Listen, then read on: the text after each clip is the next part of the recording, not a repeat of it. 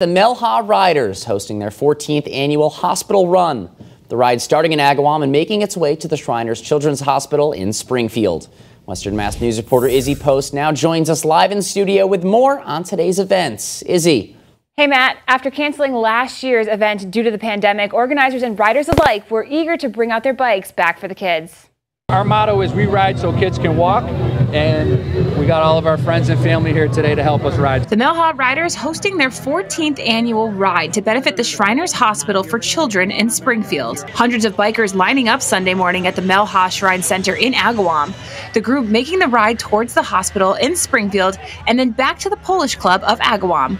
Afterwards, there were food and drinks available for purchase, as well as music from local favorites Trailer Trash. We had to cancel last year's run. This year, we just took a chance on it. We all got together and we said, you know what, we're going to have this run one way or another. Nick Athis, the president of the 2021 Melha Riders Club, tells Western Mass News groups of riders from all over the Northeast came out to Sunday's ride.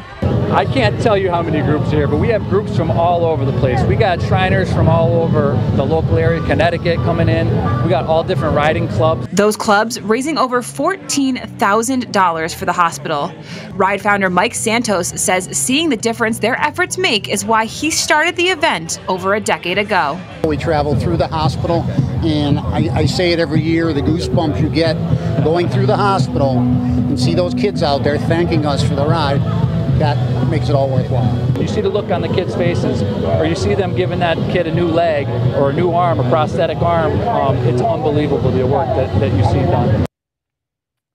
The Melha Riders Club has raised over $320,000 for the hospital over the years. For more information on how you can donate, head to our website at westernmassnews.com. In studio for Western Mass News, I'm Izzy Post.